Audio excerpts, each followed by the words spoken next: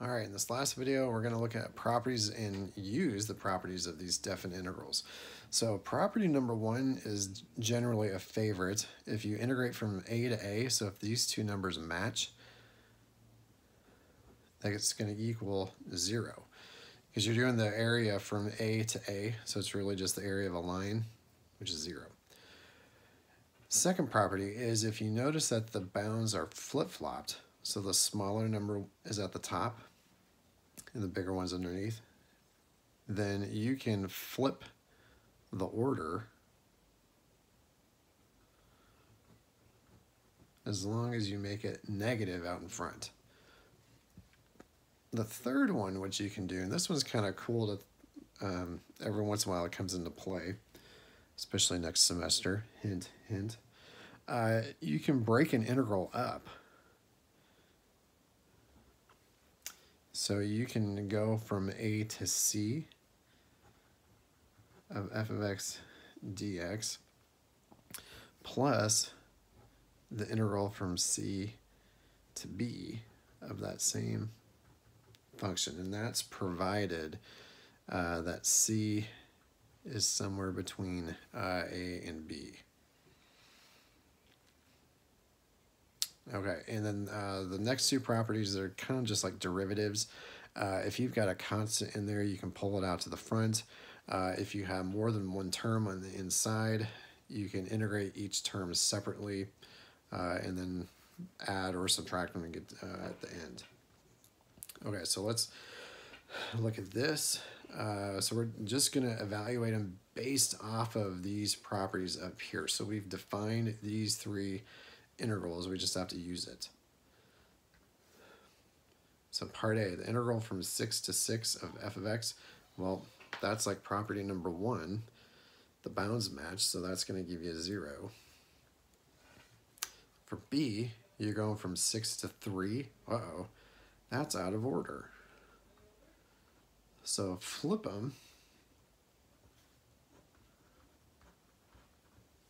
and make a negative on the outside. And we know when you're going from 3 to 6, it's equal to a -2. So the negative of a -2 is 2. All right, from 0 to 6, how are we going to go from 0 to 6? We have from 0 to 3, and then 3 to 6. Oh, hey, look at that. They match, the 3's. So I can take this integral here that they gave me and I can break it apart.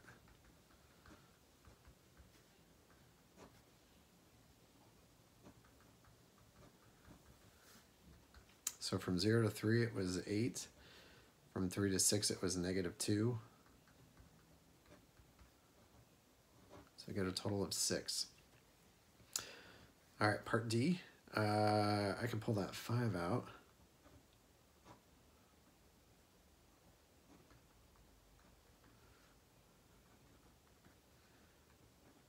So it stays out there, and then the integral, it has a value of -2.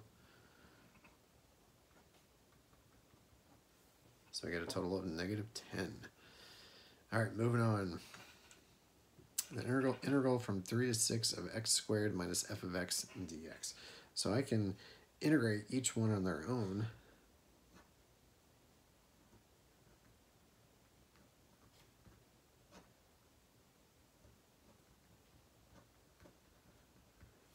And then just subtract them. So for the x squared, it was 63 minus a -2. So 65. All right, now this last one, I'm going to do the same thing. I'm going to split it.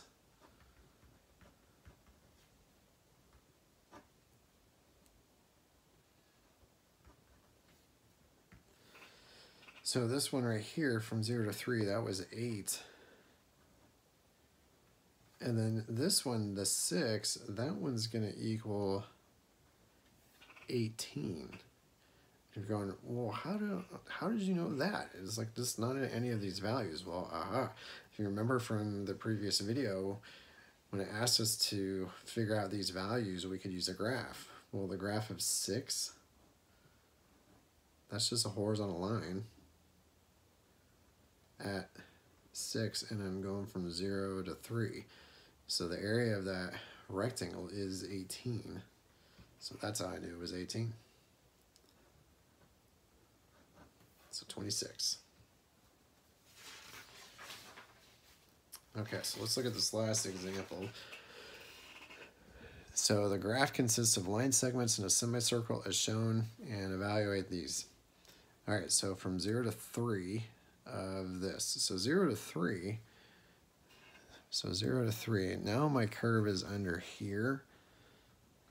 So it didn't say find the area, it said get the definite integral. So the definite integral can be positive or negative. If it was area is always going to be positive. So if it's just the definite integral, it can be negative.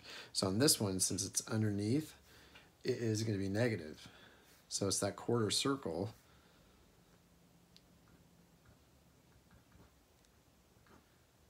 So a quarter of pi r squared. So negative 9 pi over 4. All right, the integral from 3 to 7. So 3 to 7. Now it's the area of that big triangle, and it's on top, so it'll be positive. So 1/2 times the base of 4, and then the height of 3. So we get 6. Okay, let's look at this one here, from -5 to 3. So I'm going all the way from -5 all the way over to here. So if you notice, the whole area is underneath the x-axis. So everything should come out as negative. So the area of this triangle combined with this area of the circle is going to give me a negative something. So it's negative 1/2 base times height, so 2, 3 for the height. And then I'm just going to make a minus, because I know it's negative.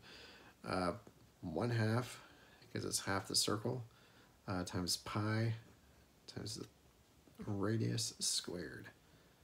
So I get -3 minus 9 pi over 2.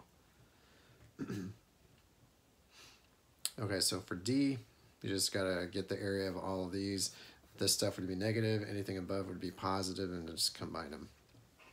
Now for E, it's the absolute value of this graph. Oh, whoops. Almost knocked the camera over. The absolute value, it makes everything positive. So it's going to take anything that's underneath the x-axis and it's going to make it a positive. So if we go from -5 to 7, so -5 all the way over to here, I'm just combining the area of each of these 3 shapes, but everything's going to end up being positive. So I already went from -5 to 3. That was this. Just make it positive. And then the area of this triangle over here, we know what that is. We did that earlier. That was 6. So 9 plus 9 pi over 2. Okay, and then this one, we can split it again.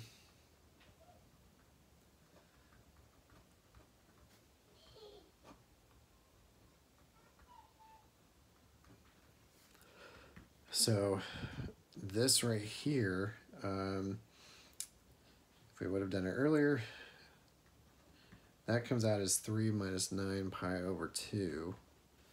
If you did the area of this triangle combined with the circle, and they're negative, combined with that triangle up here, that's 3 minus 9 pi over 2. Now you have to deal with the 2. Well, how did we do that before? Oh yeah, it's graph. You're just going from -5 all the way over to 7. So the area of this, that base is 12. Height is 2. So we end up with 27 minus 9 pi over 2. All right, so that'll do it for section 5.3. So please let me know if you have any questions on any of this stuff whatsoever. So just try the homework, go over the notes, fill in the ones that we didn't do in the video, and let me know if you need some help.